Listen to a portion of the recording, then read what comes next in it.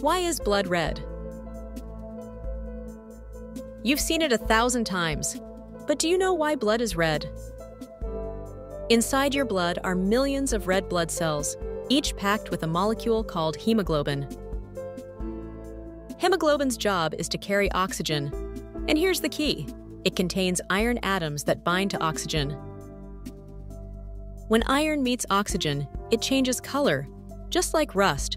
That's what gives blood its deep red look. When blood has more oxygen, it turns bright red. When it loses oxygen, like in your veins, it becomes darker. So no, your veins aren't blue.